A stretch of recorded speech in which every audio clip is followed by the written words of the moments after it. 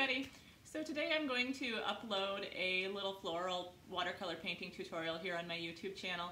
And before I jump into the tutorial, I just wanted to talk about the materials that I'll be using in this video. So the watercolor paints that I'll be using are the Marie's watercolor. I did a review on these a few videos back. They are under $10, really nicely pigmented, probably some of the best affordable watercolors you can buy. I will link both that review video and a link to this product in the description box down below. And then I'm actually doing something new today, new to me. I picked up this book. It's a ready-to-paint book by Wendy Tait, and it's watercolor flowers. So inside this book, you have all sorts of these sheets. I'll show you this one since I tore it out, that you can tear out, and they have different floral designs on them. So they're kind of on like a parchment paper. So what you do is you take this and you sandwich some graphite paper between this and your sheet of watercolor paper, and then trace over it to transfer the image so that you can paint it. And I think this is a really great tool for people who want to get into watercolors but are intimidated by the drawing part of painting or the composition. And for me, this is just a really nice way to do a quick painting without having to take all the time to think about the drawing and the composition. It just allows me the freedom of being able to get it on the page and then have some time to paint.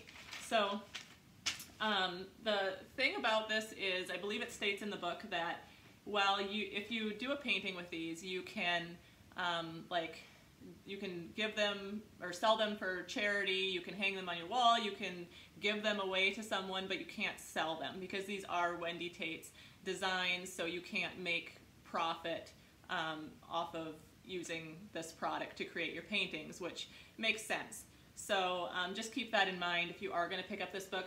There's also on the inside cover, it shows all of the other ready to paint books that Wendy offers. So there's Boats and Harbors, London, Landscapes, Trees and Woodlands, Venice, Barns, Tulips, Cats and Kittens, all sorts of different things. So there's a whole line of these. I think they're really neat. I think they're a way to take a more relaxed approach to the watercolor process because you already have kind of the hard part is done for you.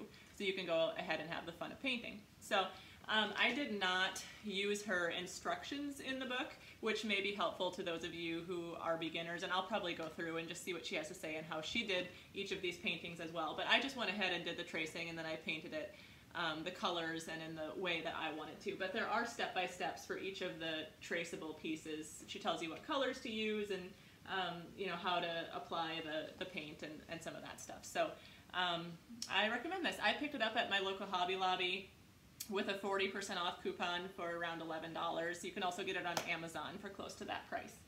So now that I've gone over the materials that I am using today, we are going to go ahead and jump into the painting. To start out this painting, I'm just going to go over all three of the flowers with a very light wash of color. The four colors of paint from the Marie set that I have on my palette are lemon yellow, viridian green, rose, and magenta.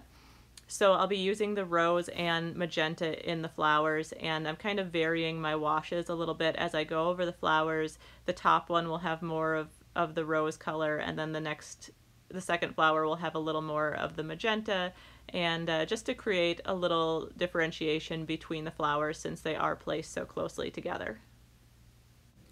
Kind of a side note as well while you're watching is that I have tried out a lot of different watercolor palettes, and for when I'm painting at my desk, this $5 square dinner plate from Target is by far my favorite thing to paint on. I really like that on ceramic the paint will stay spread out when you mix it rather than beating up like it does on plastic, so I definitely recommend.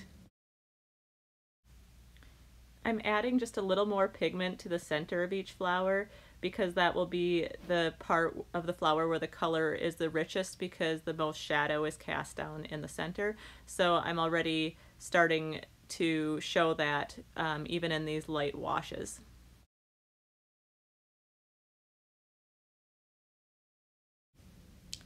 So now I'm going to begin painting the buds and the leaves.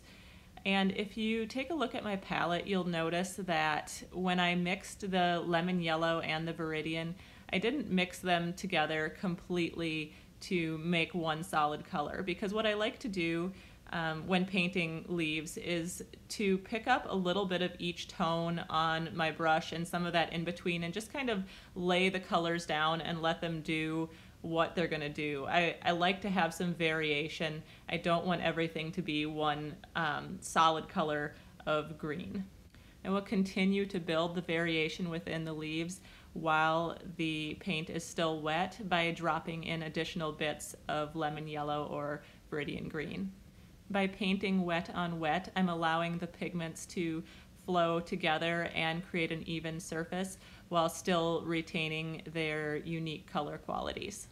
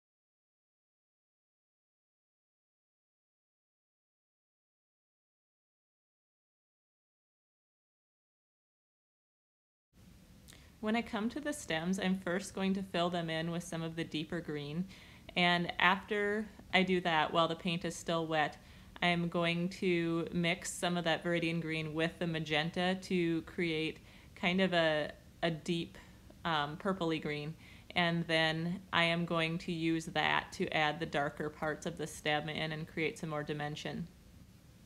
I find that when I use a limited color palette, it forces me to mix the different colors that I need, and it really makes the piece come together better when it's the same 4 or 5 tones that are used throughout the painting.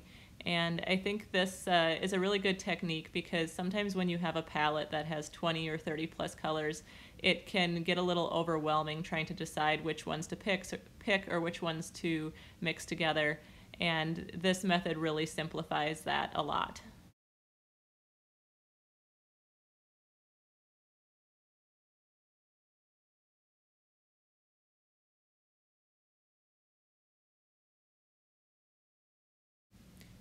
I'm also going to use that same mixture of purple and green diluted out to create some of the shadows on the leaves. Later on in the painting, I will use this same tone in the centers and the deepest creases of the flowers so that all of the shadows throughout the painting match up. Now that those initial washes that I had put over the flowers are dry, I am going to go back in, adding both some mid-tone washes in some places and some sharper, more defined details to differentiate the petals from one another on each flower.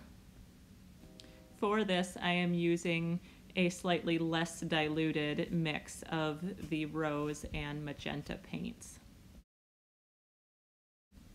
Like I did earlier on the leaves, I am going to paint wet into wet on some of these petals and drop in some stronger areas of pigment. With that being said, I think I have explained most of the key points to my painting process with these flowers, so I am going to let you guys enjoy the rest of this video. I would like to thank you for watching and remind you to subscribe while you are here so that you don't miss out on the other art videos that I upload.